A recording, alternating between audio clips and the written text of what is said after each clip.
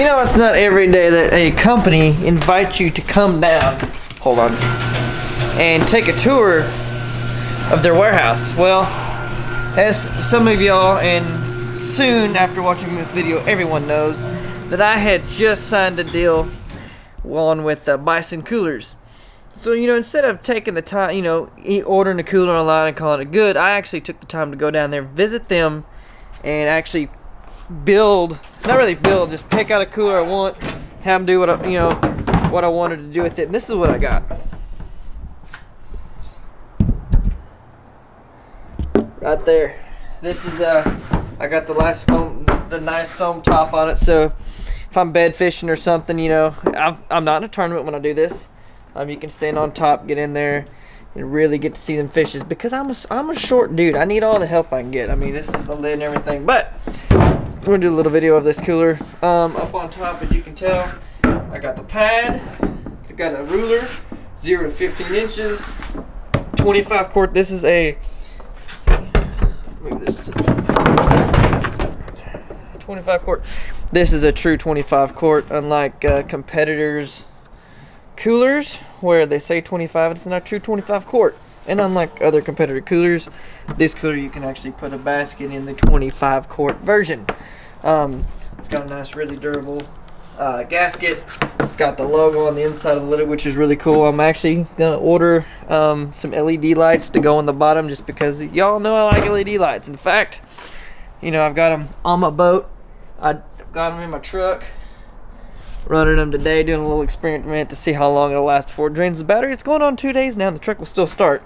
So, you know, your typical drain plug, like every other cooler that's ever been made, they all have drain plugs.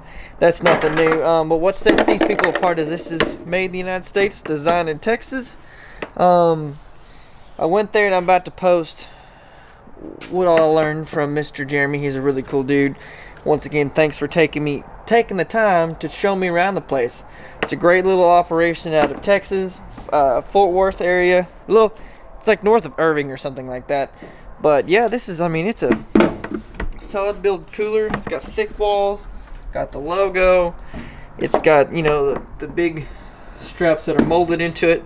It's got these other straps, which I like these better than on the Yeti I had. Just because 2 people can carry this, and it makes it a heck of a lot easier. But yeah, that's the cooler. I mean, I really like the top. I'm gonna put a shoeless decal. I gotta find where my other one is, but I know where that's at. But got the cooler ready to rock and roll. We'll head to the lake tomorrow.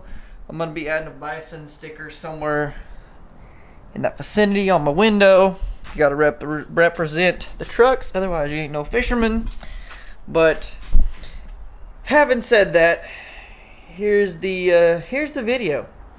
Here's the video that we made when we went down to Texas. Me and my fiance went down there, and we made this video. I did some filming, and you know, if y'all are out looking for a cooler, tell them Sheila sent you. You know, it's I told him, I said, you know, I got a small operation going. I only got 1,700 followers between Instagram and YouTube combined, but hey, that's 1,700 more fans than they had before. So once again, huge shout out and thank you for Bison thank you to Bison for letting me join the field staff. Hopefully, you know, this is the beginning of a long relationship, and hopefully I'll work my way up to get up on some of those levels of Robert Field and stuff. And everything starts small and grows, and what better company to start out with than some company that's 3 or 4 hours away. I mean, I can just get in my truck and drive. That's what we did. So sit back, relax, enjoy the video. We are here.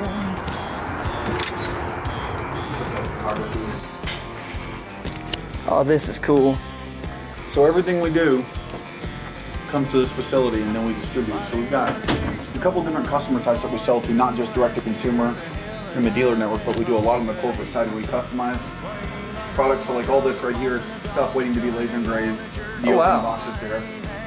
So we do a ton of customization. Hard coolers, soft coolers, drinkware, hard cases. And we've got, this is quite the operation. I mean, are these all your laser engraved stuff y'all done so far? Yeah, these are just, no, Those are just samples. We've done quite a few. You can actually see the machines in here running.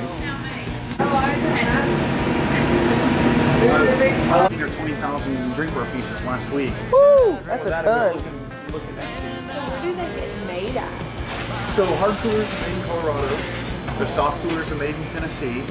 So everything's made in the U.S. Everything except the drinkware, because there's no one in the U.S. that can do that. Yeah, I got you. So it's about a $10 million investment, and there's some government restrictions on it, so it's a little bit more challenging. So anything that can be made here is made here. Right?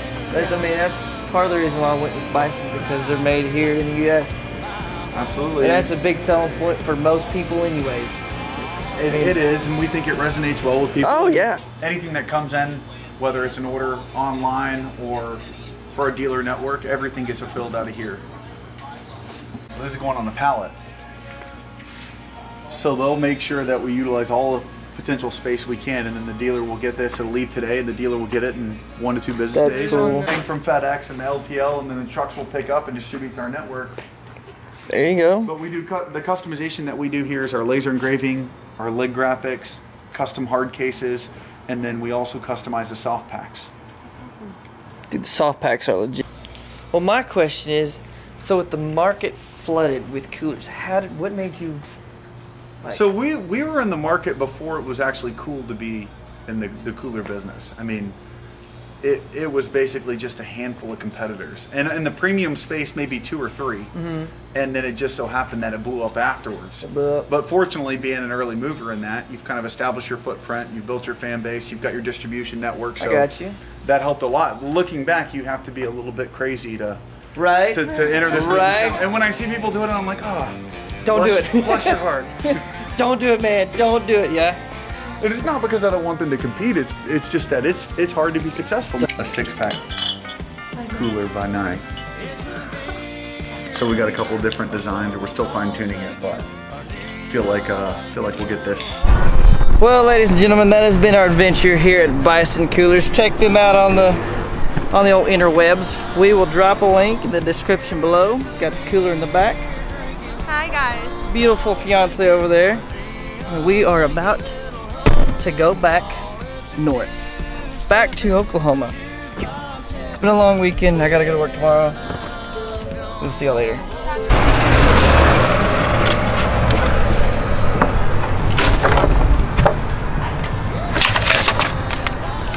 So the first time we're actually using this cooler, we're here at Buc-ee's in Texas. We're actually putting the food that Meemaw is sending back with us to Oklahoma. And what better way to break in the new cooler than with great food that's home cooked.